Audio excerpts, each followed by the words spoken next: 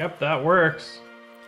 Hi there, this is Seth Schaefer from Team Just Cause Robotics. In today's video, I'm going to show some of the saw blade testing that I've been doing for my new robot Shrapnel Mine. The idea behind this robot is to be able to use the hinged front forks to prop another robot up on its side with its base plate facing my robot, and then saw into the base plate of the robot with my saw arm as it comes down while the forks angle forwards. I'm hoping that I will be able to take this to my advantage to cut through the least armored spot on most robots, and in a location where most robots don't even have the ability to add extra armor if they wanted to, because then their wheels would be too far from the ground. The goal of my testing for today was basically to determine if this weapon can be effective at all, cutting through the types of materials I would expect to find on the bottoms of robots, and also try and figure out what ways in which I might be able to optimize it. After some initial testing, I also put on a longer arm so that the saw stuck out a little bit more in front of the forks, and I think that also helped with the future tests that I did. I tested cutting through 3 different materials. I used 2 old chassis from my Antweight robot mini mulcher, one of which was red PLA, the other of which was black nylon, and I also tried cutting through some aluminum, both on an old version of Division's frame and an old Division base plate and upright, which were all varying thicknesses of a couple different aluminum alloys that were about the same hardness. And that is probably one of the more difficult materials that I might be expected to cut through that's actually on another robot. Something I learned early on in my tests, which I wasn't expecting, was that I had to switch the direction that the saw would spin. It turned out that having the teeth facing downwards and spinning the saw downwards actually caused a ton of problems, because instead of the cutting forces being able to allow me to push through the material, they would just make my robot basically do a backflip onto itself.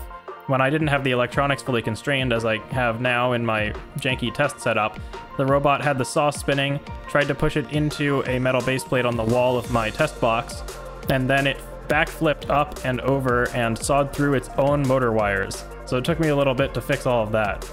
After fixing that, I switched the direction that the saw would spin and had the teeth facing upwards, and that way, it pushed my robot into the floor, but pushed the thing I was trying to cut upwards a little bit. However, once the saw made a little bit of a divot, it kind of stuck in that divot and prevented the thing from raising even further. So, although I did have some of these things taped against the wall of my test box just to make sure they didn't fall over and whatnot, you can see the tape comes pretty loose from the wall and it's still able to keep cutting. And in some cases, I'm cutting through a pretty lightweight plastic piece without anything holding it in place, and it still continues to cut without launching the thing behind me most of the time.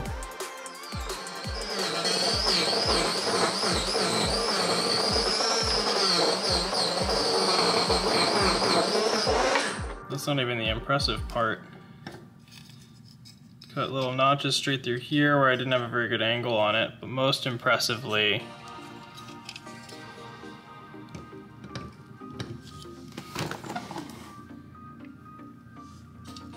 went straight through 2 parts that were 16th inch thick aluminum. No problem, as long as it had the leverage to do so.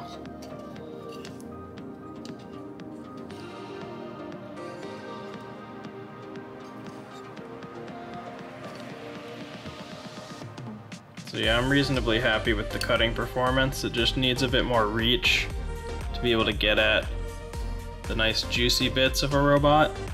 So I might move to a slightly bigger saw blade, because I now know that it actually has the torque to cut through aluminum. Right now, I have enough weight to play with that I can potentially make the saw a larger diameter, and I can add or remove teeth from the saw.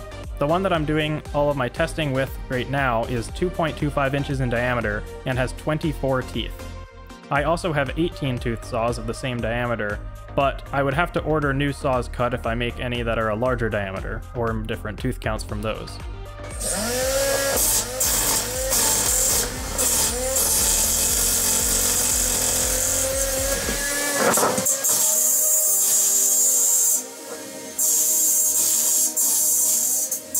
Well, it's actually working, holy shit.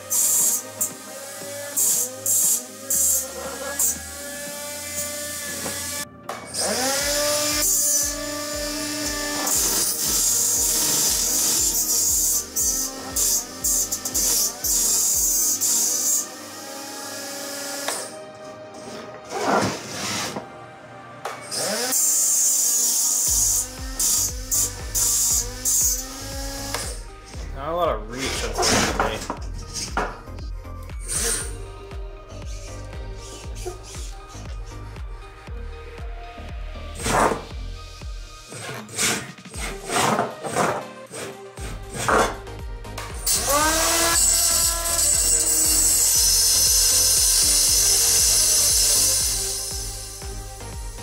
You can really see here how hard of a time I was having cutting through this aluminum plate. I don't know why, but the saw just refused to go all the way through. I think it might have something to do with just the fact that the further that a circle starts to intersect a rectangle, the more and more volume that it needs to get to intersect.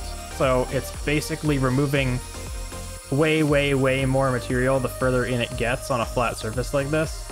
But at the same time, it definitely should keep going at least somewhat, and it wasn't. So I think that there must be something else going on. Maybe having fewer teeth would help, maybe more teeth would help, maybe your smaller or bigger diameter would help. Let me know what you think in the comments.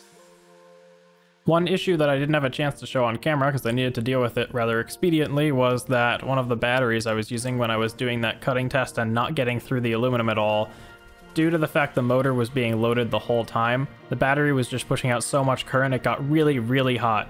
Now, this battery's rated for 75C current discharge, which would mean it should be able to handle discharging more than 32 amps, but as I discussed in my recent electronics video, manufacturers all lie about their C ratings and their statements are completely meaningless on that front, and there's not much to go off of to trust them, so when it got way too hot and started to puff up, I threw it in a LiPo bag and chucked it outside to make sure it wouldn't explode inside of my house. And thankfully, nothing bad happened, but it was definitely pretty close. So I just bought some new LiPos, which hopefully will be here in about a week, that I can test out with. And in the meantime, I'll be working on trying to redesign the chassis to actually hold all the electronics inside of it, and hopefully have more of a together robot for a week or two from now to test. That's all I have for you today. Thanks for watching.